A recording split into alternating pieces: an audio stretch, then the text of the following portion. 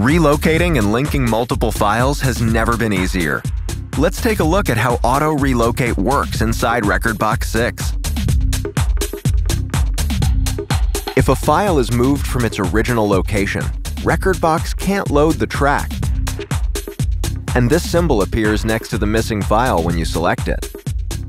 With Auto Relocate, rekordbox automatically finds and relinks these missing files. To use this feature, you'll need to tell rekordbox which folders or directories to search for files. First, click on the Settings gear and navigate to the Advanced Settings. In the Auto Relocate search folders, make sure the correct folder is enabled. By default, music, movies, and desktop directories are available to search. If you need to add a folder or a drive, you can add these by first ticking specified user folders. Click Add and select the new location you'd like rekordbox to search. You can add multiple locations if you need to. If you'd like to remove a location from future searches, simply select it on the drop-down menu and click DEL.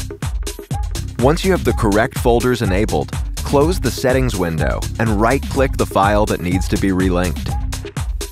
Select Auto Relocate and rekordbox will search the selected directories for the correct file. Once it's been found, the orange exclamation mark will disappear and the track can be loaded to a deck. If you want to relink all of your missing files, click File, Display All Missing Files.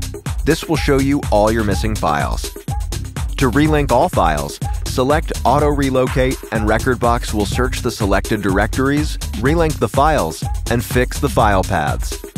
With this new feature, relocating files is a quick and easy process. To learn more about the handy new features in rekordbox 6, be sure to subscribe to our channel and visit our website.